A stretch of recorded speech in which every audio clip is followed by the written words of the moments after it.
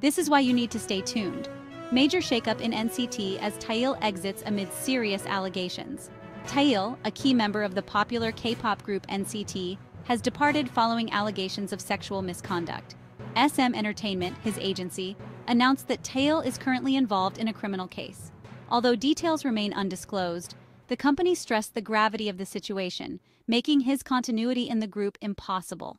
Debuting with NCT in 2016, Taeil was an integral part of the subunit NCT 127 and has been actively cooperating with the ongoing police investigation.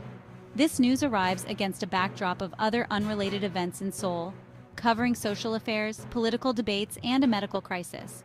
Taeil's exit marks the fourth member to leave NCT in recent years, following Seungchan, Shotaro, and Lucas Wong.